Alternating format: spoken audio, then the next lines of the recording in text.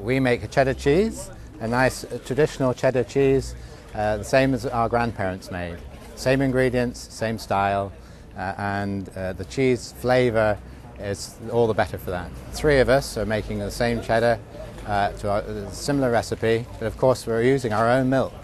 And the flavour of the milk is shown in the cheese because we don't heat treat the milk. So it's raw milk cheese, and all the flavour and the character of the farm and the fields and the weather and the cattle all is expressed in the cheese. The scheme of our involvement in slow food is to bring together the three cheesemakers in Somerset who still use only their own milk and keep it unpasteurised to make cheddar.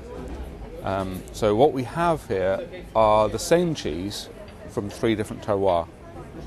And so when we come and do these events, we have an absolute confidence that we don't confer beforehand. We don't go into each other's stores and say, right, I'll bring this flavour, you bring that flavour, because we can arrive and we know that they will be different. We've never been caught out.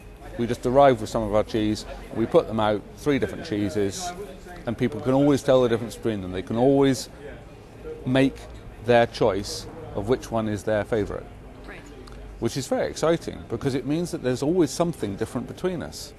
Even though we're using the same starters, the bacteria we use are the same from the same production, the same rennet, same type of cows. We feed them perhaps slightly differently, but the grass itself will be different, and the water is different, and the cheesemaker's handling of the milk is very slightly different.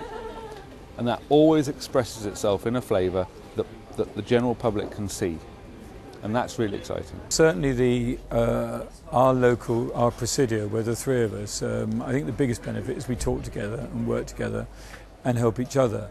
And this has worked extremely well, particularly probably for us, because we were the youngest ones to go back into making this sort of cheese, because the others had stayed where they were, and then we sort of had a foray out into the big world and then came back again.